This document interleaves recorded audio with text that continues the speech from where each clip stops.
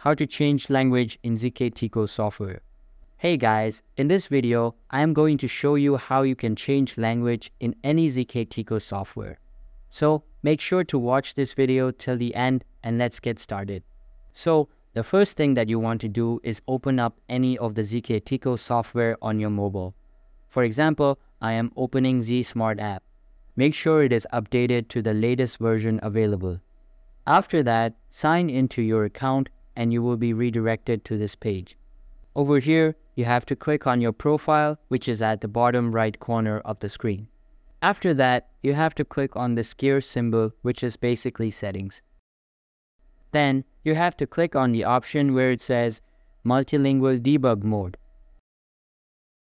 Here you can choose your desired language. For example, I want to convert it to Francais. So, I will just click on it.